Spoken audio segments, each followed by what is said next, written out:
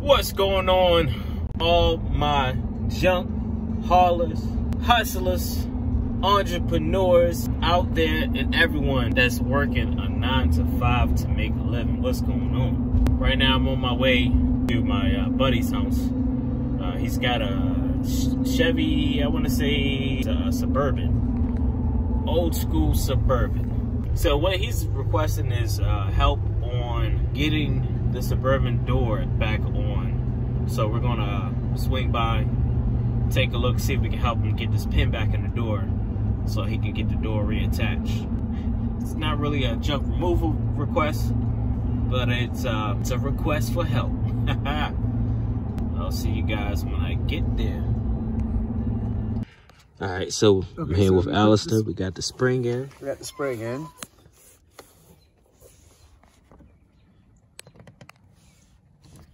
All right, so with the spring in now, just let me know when to, like I'm gonna try to raise the door, right, and let me know if that pin can match. Hang on. I see cruise. Why is it not? Yeah, you see it's hitting this. All right, try pulling it up, the door. All right. Let's see if that. Pull it slowly. Okay, I got it to that first hole. Okay, now it looks like it's gonna be blocking it. So let's try and push this up real quick. Hold on, push the door up. Push the door up one more time. Yeah, it looks like it's the same. Okay, so let's try and. I wonder if this is because this is not lubricated.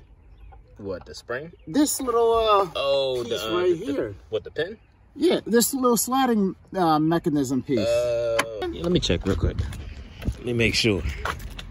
All right, so let's see. Spring pin.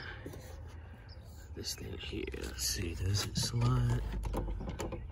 Oh yeah, it does move. Yeah, when the door turns, it turns. It does turn. Yeah. Yep. I'm wondering. So could have that seized up and caused everything else to. You think so? Then I would have to just order. Potentially. If this thing right there.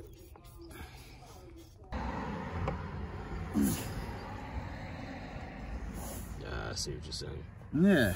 I mean, if anything, kind of get it closer, then see if you can use the so flathead and try to shimmy it. That might be the best way.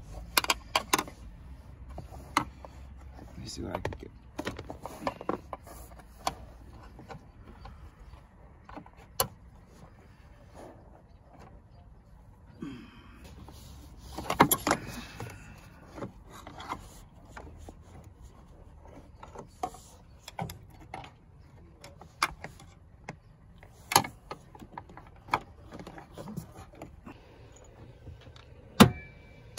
I don't know if it's just not lubricated. Yeah, it's that turning thing. It's supposed to turn smoothly. Yeah. Yeah. So that's probably what happened. I figure I'm gonna have to end up replacing that at some point. Yeah, most definitely. What is that other stuff? That's the strike. That's not the. It's the pin. This is the striker. That's the pin, right? Yeah, it's definitely the pin.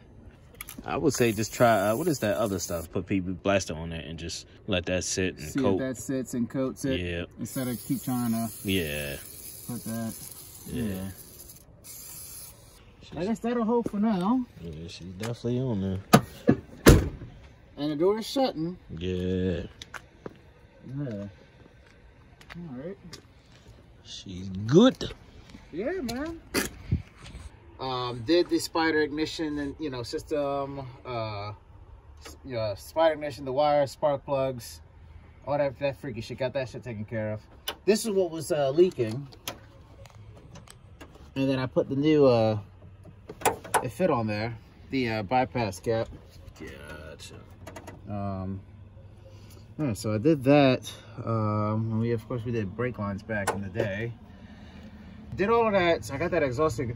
And I need to take care of that, and then because I got to get this thing to tow the Regal down to Steve's shop down in Virginia, so we can get this, so I can get that thing back on the road and get back out there and do what it's supposed to do to run at everybody else. But shit, yeah, you got it. Yeah, because I did this thing. You know, this is the second motor I had to put, because when I first bought it, I was telling Donovan we had the Monte Carlo, we were going come back up a hill. Boom, big hole in the oil pan. So I got another engine, and you know, Steve went and put new valve covers, intake gaskets, you know, that new radiator, new AC compressor, put new AC compressor lines, all that, and you know, so I could, you know, I figured this truck would last me for a while. Yeah.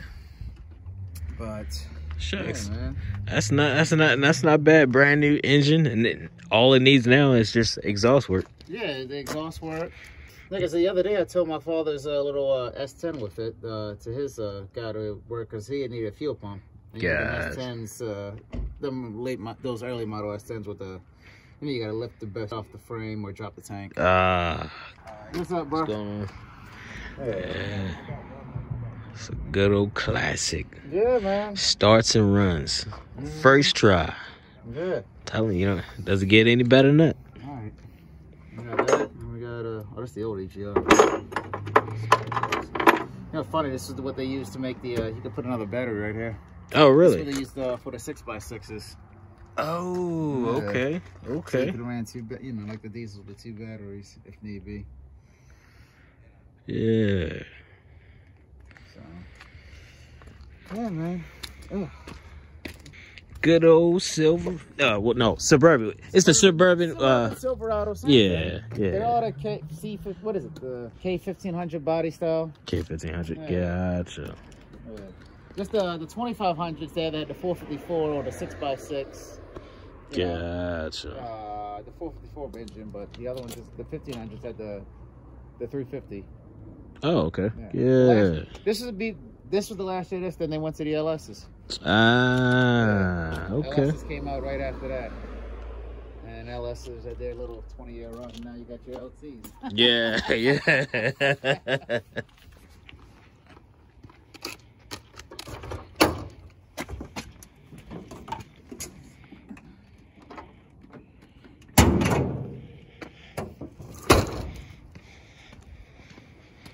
Yeah. COVID, man. So, this was on the oil filter adapter housing. What? Look. Oh, wow. And then it leaked all the oil into the ground. I had it running. The knock gauge started reading knock, sitting at idle. I'm like, what the hell? Why is it reading knock at idle? And then I came out, I'm like, no way, no way. Big dumbass puddle. I mean, I didn't rev it. I just shut the shit off. It might have just started bearing it too, but Steve would go through there. Probably just need a little bottom end stuff. Yeah. And, it'll be alright. I mean, because everything else is here. It's ready to go. TA60 turbo, 3-inch downpipe, 60-pound injectors, 204 jam, methanol injection. Here's the pump. Well, here's the filter. The pump's down there. The lines running, it sprays right there in the manifold, and yeah, man, it's ready to go. It's ready. It was literally ready to rock, and that should have happened. Okay. This is gonna be nasty. Yeah. When she comes up. Yeah. Let's go off.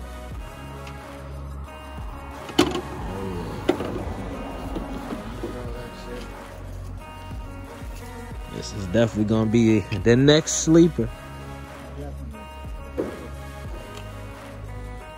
We were able to knock out the job.